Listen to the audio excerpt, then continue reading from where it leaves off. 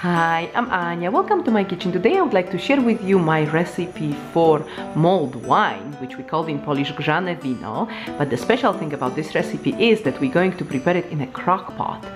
And this is going to give your house such a perfect aroma that if you have a party and a slow cooker laying around without use this Christmas, you definitely should give this recipe a try. It's worth it just for the smell, but the amazing wine is an additional bonus. I hope you guys are going to give it a try, and in case you decide to do that, let's have a look at the ingredients so you know what you need.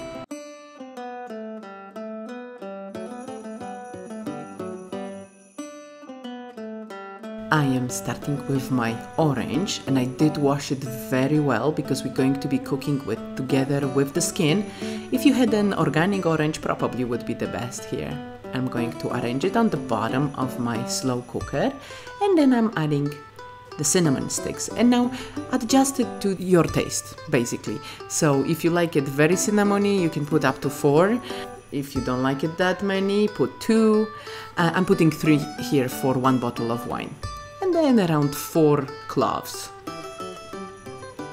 Here we go. Now I have my honey here. That's a half a cup of honey, and I'm going to warm it up in the microwave for around 30 seconds, and that will make pouring the honey so much easier. Just have a look. Yay! Just goes in. That looks delicious. And now time for our wine. And here, this is important. If you don't care about alcohol content in your mulled wine, you can pour all the wine inside right now and just keep cooking it. At the end, it's going to be delicious, but it's not going to have any alcohol really left in it.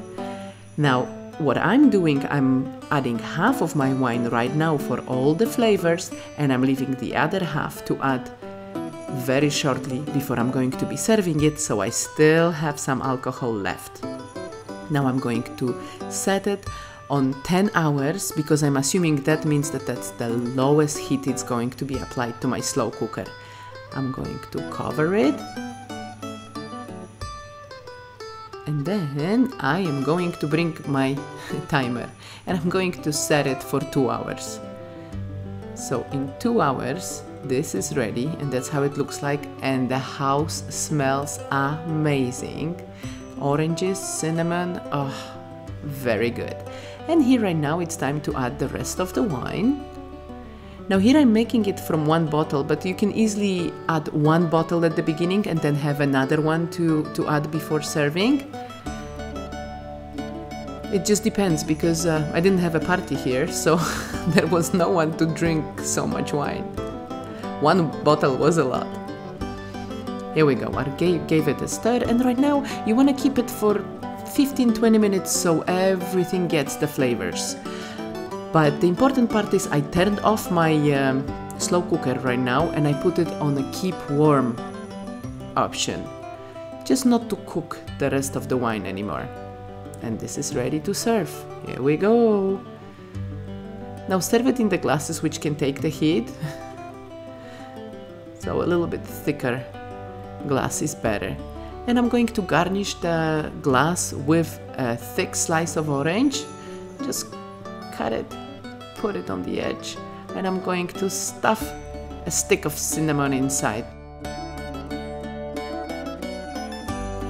This is ready. Time to celebrate. Well, you can wait not to burn yourself, but it's really, really delicious with the hint of the orange taste, with the cinnamon and cloves. Amazing. Now the honey you can also adjust. I hope you enjoyed the movie. Thank you so much for watching. Don't forget to subscribe if you haven't already. And I will see you next time. Bye. Merry Christmas.